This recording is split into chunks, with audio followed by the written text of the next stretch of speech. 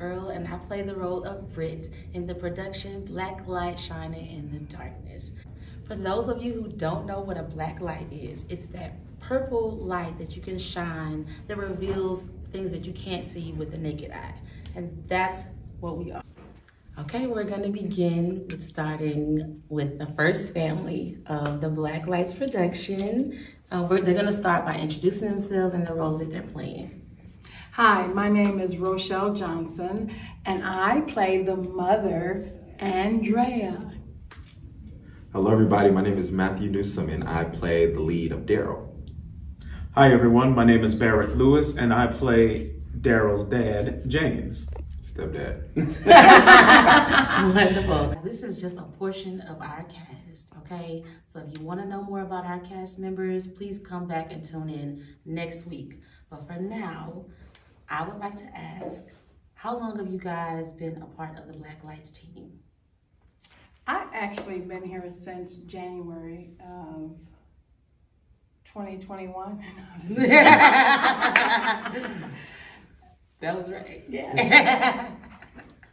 Myself, I've also been here since January of this year.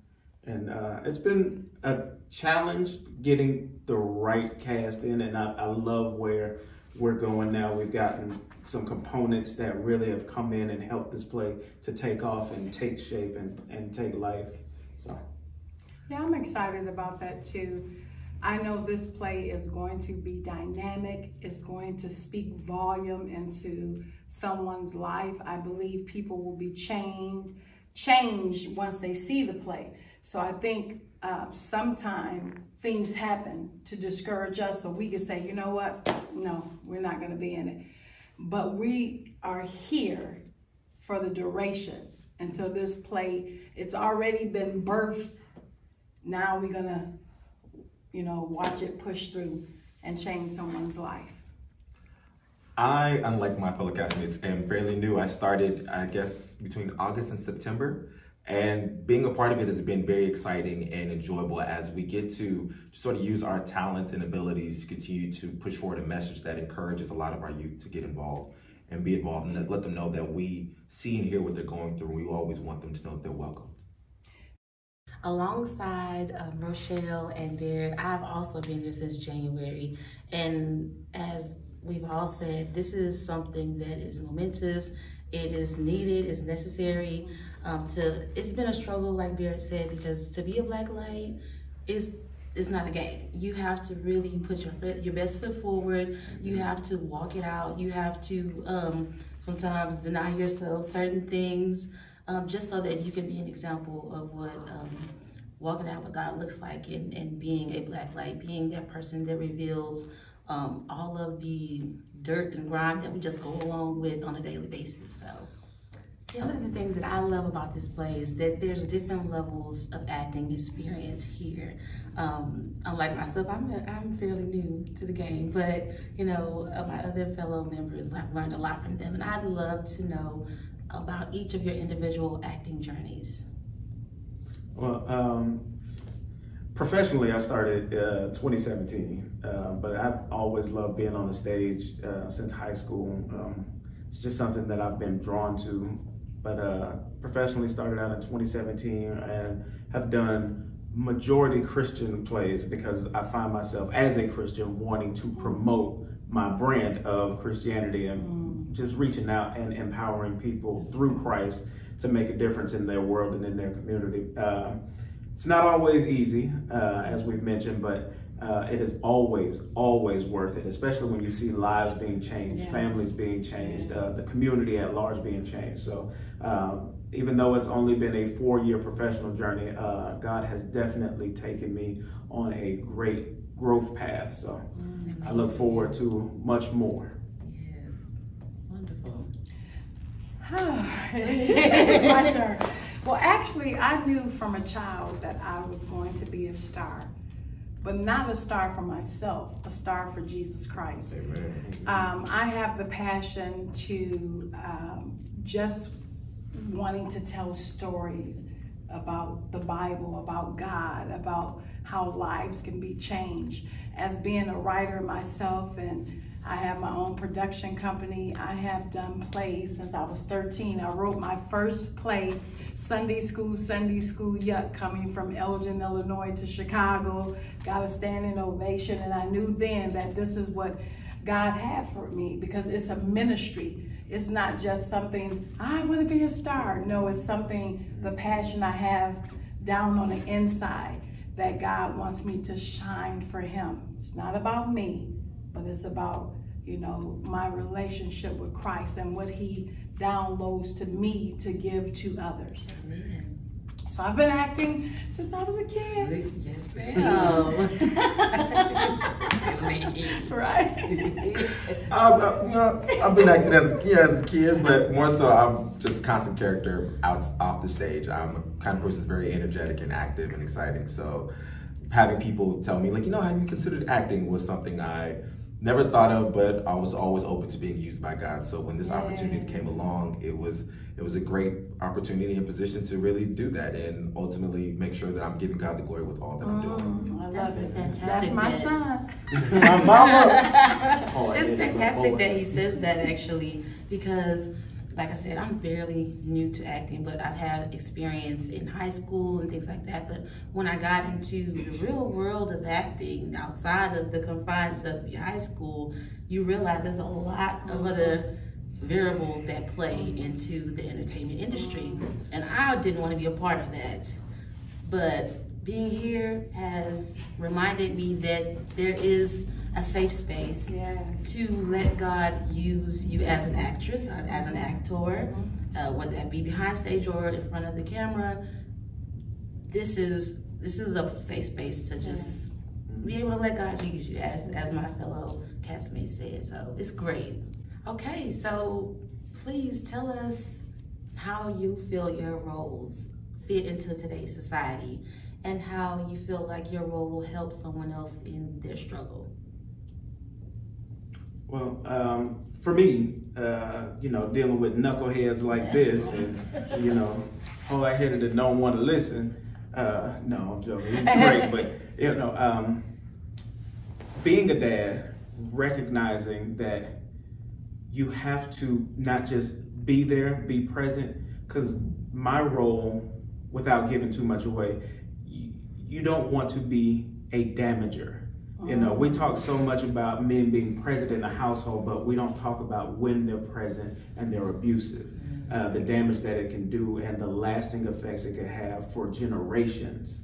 So I definitely want people to walk away from this recognizing where they stand as far as men being in the home and building loving relationships with their families. You know, it's not enough just to be there. You have to be there and love with the love of Christ. Amen. So.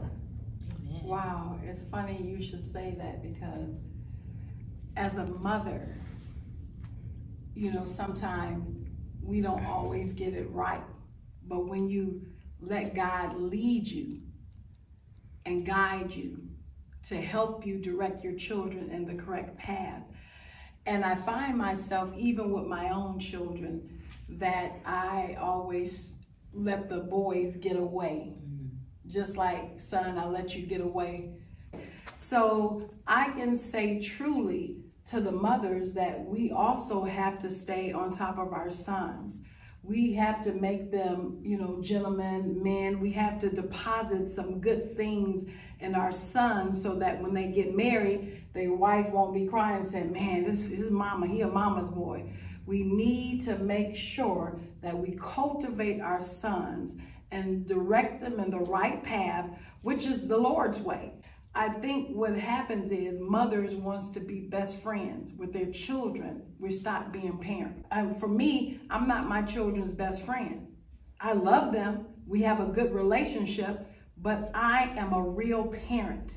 And when real parents, we have to set that guidelines for our children, because the world don't care. The world will suck them up. And so I'm just saying, for my character, she's kind of lost her way from going to church. She believes in God. She's a strong woman of God, but it's not that relationship. She might have religion, but not relationship.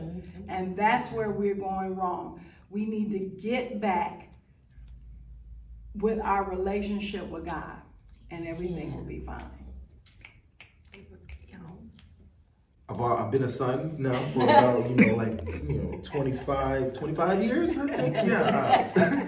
But for my role, Darryl observes what's going on with his family. Seeing how his mother is now having this new relationship with whoever this dude is. Oh, don't act like you don't know who I am. I pay the bills around here, boy. All you pay for is them beer bottles. Oh, don't you talk to your father that way. We could have some furniture moved. Come on.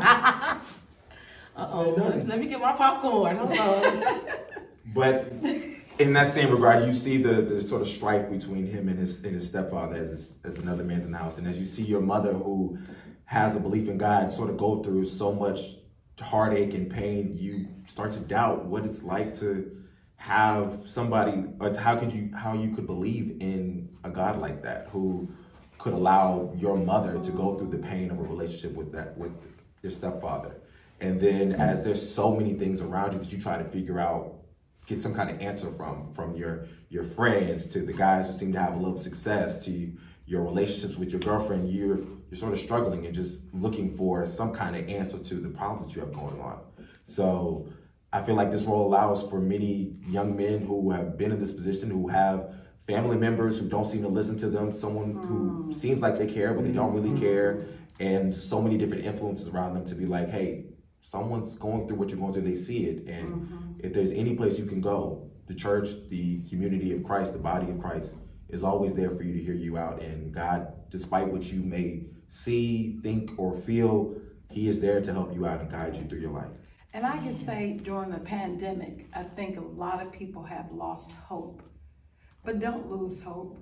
Get your hope back, because God is still on the throne. He is still the answer for the world today. Amen.